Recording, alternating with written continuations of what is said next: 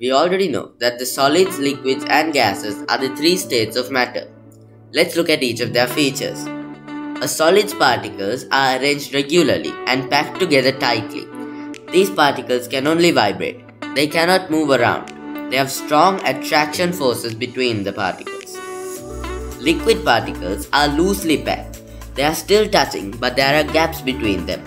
The forces between the particles are not as strong as that of the solids, so particles can move around each other. This leads to the particle arrangement to be random. Gas particles just move randomly at high speed in every direction.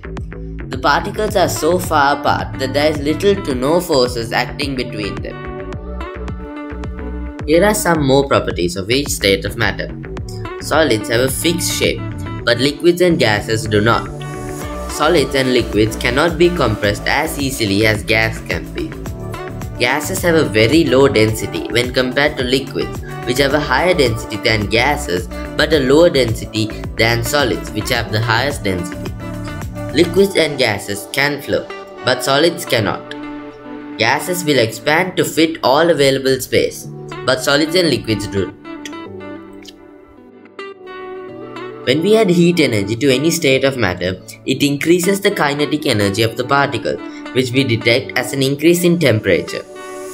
The SHC, or specific heat capacity of something, is the amount of energy required to increase 1 kilogram of that substance by 1 degree Celsius. SHC is measured in joules per kilogram degree Celsius. Here's the equation we use.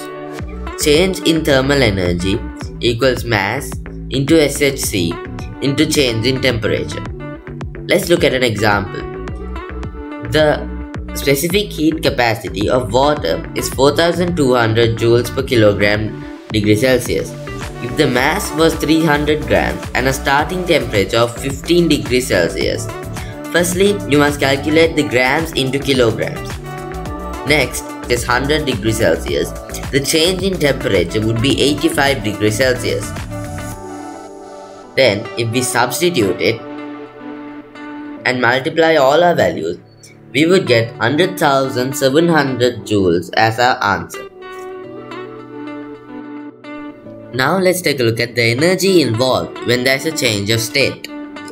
So, if we conduct an experiment and we heat water continuously, the water temperature rises until the water starts to boil, and then the temperature will remain constant until all the water has been turned from a liquid to gas. The energy supplied is doing work separating the water molecules. So the thermal energy supplied is used to overcome the forces between the molecules of the liquid. During any change of state, melting or freezing, boiling or condensing, the temperature remains constant.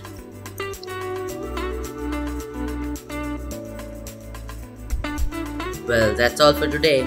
If you preferred it instead of a whack in the face with your textbook, then like and consider subscribing.